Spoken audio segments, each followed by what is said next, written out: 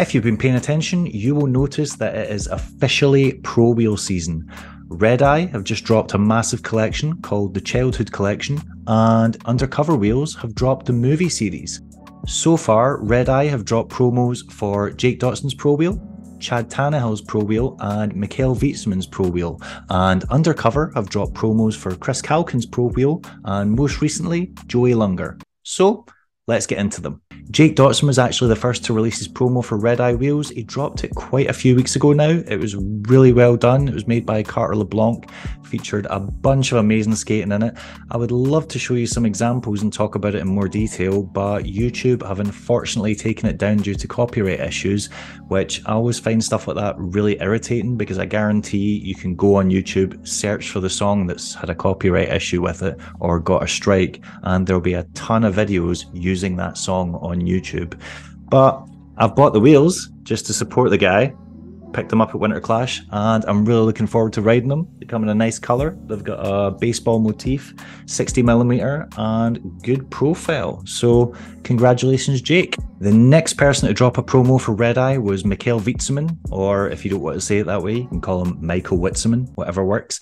I was a little disappointed with this edit, mainly because it's only 2.5 minutes long, and the first minute is just shots of the wheel and his skate and not really a lot happening. Plus, the entire thing was filmed in his local skate park. Looks like it was filmed in an afternoon. The first time I watched this, I just wasn't into it at all. Decided to give it another chance, and after more viewings, I definitely appreciated it more. He's just really making interesting use of the obstacles, showing some fancy footwork. You can see he's taking inspiration from wizard skating. You can also see that he's incorporating quad skating moves into some of his tricks. I'm not entirely sure what it is I was expecting. Maybe I was hoping for a full street part. Maybe I thought just because he was getting his first Pro Wheel, he was going to come out with an absolute banger of a section. But it makes sense because he's also been turned pro for USD. I'm assuming he's got a pro introduction section on the way. He's got a pro skate coming this year, apparently.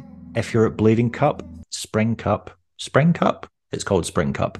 If you're at Spring Cup, you might see him riding them, or they might even publicly announce them there. Who knows? Have a look out for them at Spring Cup.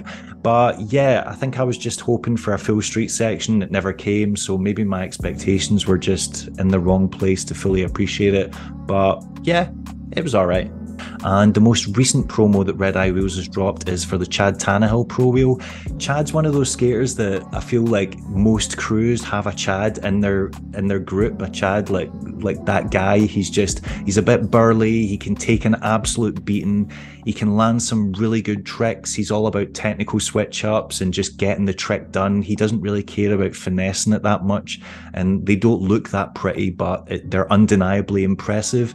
I feel like every group has a Chad, and yeah, it's not really my type of skating, but I respect the skill, and he is definitely tough as nails because some of the falls he takes are unbelievably brutal, and he just gets up and laces it. So fair play to the guy.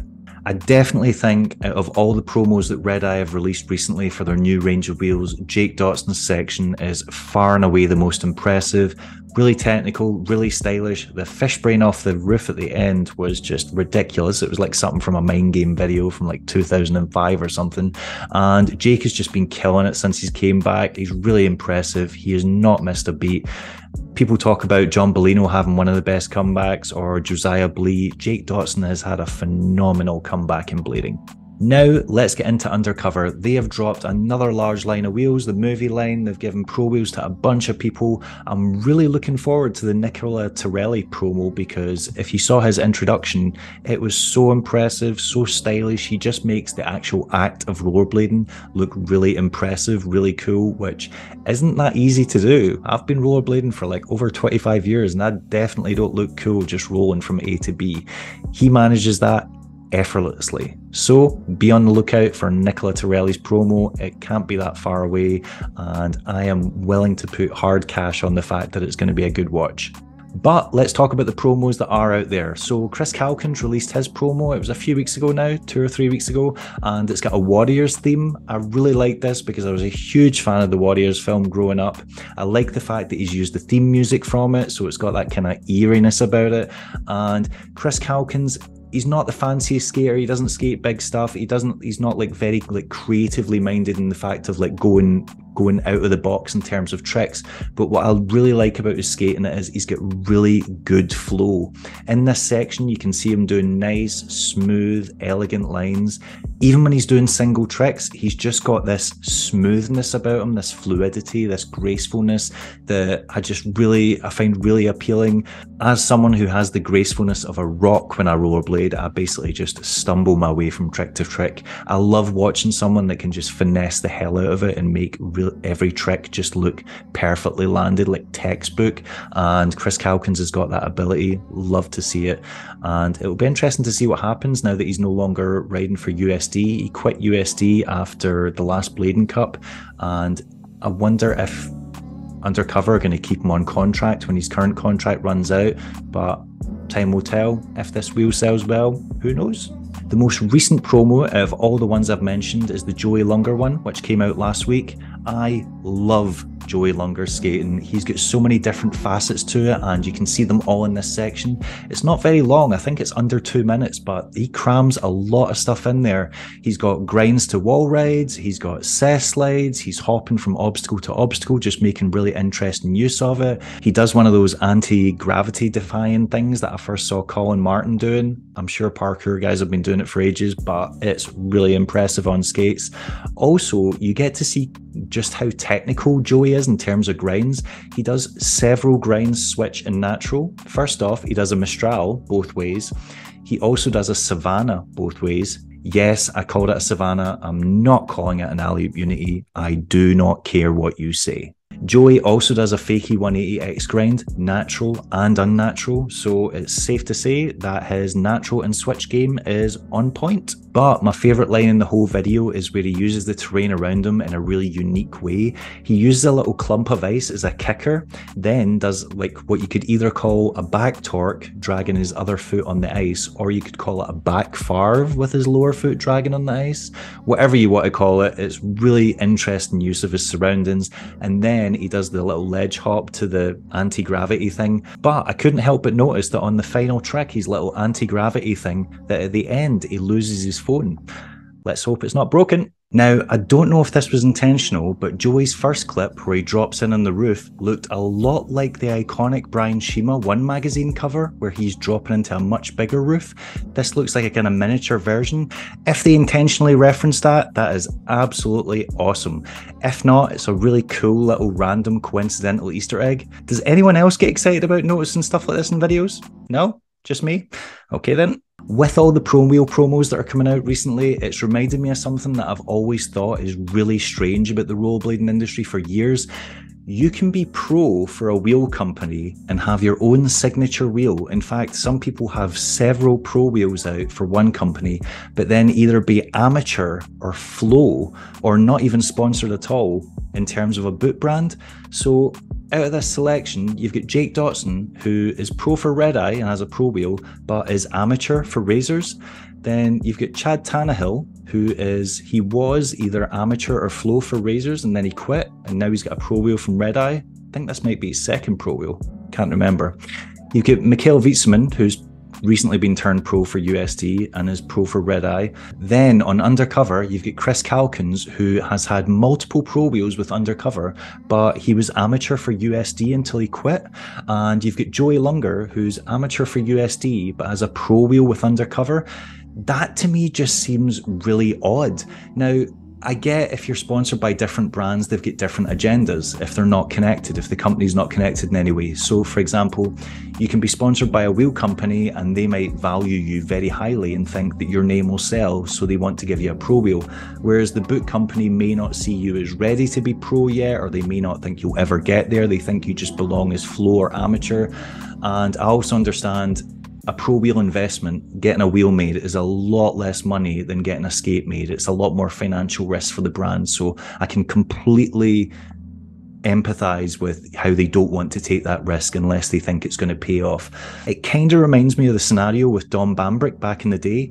Don Bambrick was pro for Mind Game before it collapsed. He was on one of the most iconic pro teams of all time. He was on a team with Dustin Latimer, Aaron Feinberg, Chris Farmer. And then when Salomon ended, he got on Razors. But when he was initially on Razors, he was on Razors Flow. Razors team started on Razors on Flow. Did a section for Icons and turned pro. Never happened before. That was pretty tight. Adam Johnson even made like a thing about it, saying Mind Game Pro to Razors Flow, just kind of highlighting how ridiculous it is that you can be on such a monumentally significant team, such an important team in rollerblading, and then on the boot brand, you're really, really low down the ranks. Obviously, he became he then became pro, he got a pro skate, but it is just weird that you can be sponsored by two different companies and they can have you on completely different tiers. And out of the ones that I've mentioned, the Joey Lunger one is the strangest. So Joey's sponsored by two brands that are both run by Powerslide. He's sponsored by USD and he's sponsored by Undercover. For USD, he's amateur. But for Undercover, he is pro and has a pro wheel. Why would you be on two different tiers for a company that is owned by the same thing? It's all under the same umbrella. So the only logical explanation I can come up with for this is they're planning on turning him pro for USD, hopefully this year.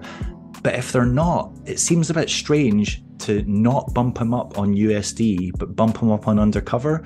You've got to think either move him up for both brands or don't move him up for either. But it seems weird to have him on one level for Undercover and a different level for USD.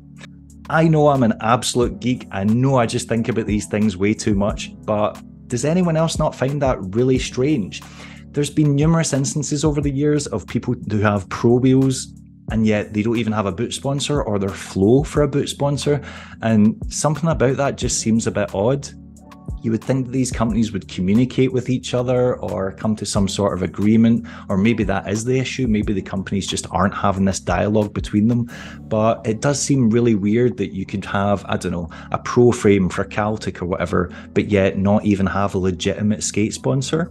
Also, have you seen the price of the new Undercover Pro wheels? They are now £55 for a set of 4. £55 for a set of 4. I know skates went up in price due to shipping and materials being more expensive and the influence of COVID, but now it's trickling down to wheels, and that's kind of crazy. If you want to buy a flat setup of Undercover Pro wheels, it is costing you £110, and that's before you get bearings for it.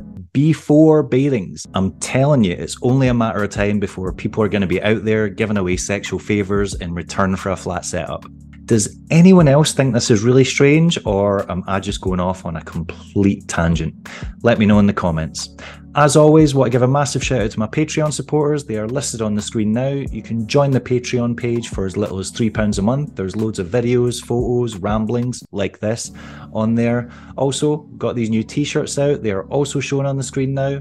There's £5 international postage, or if you buy it in the UK, it is free postage. So yeah, any support is greatly appreciated.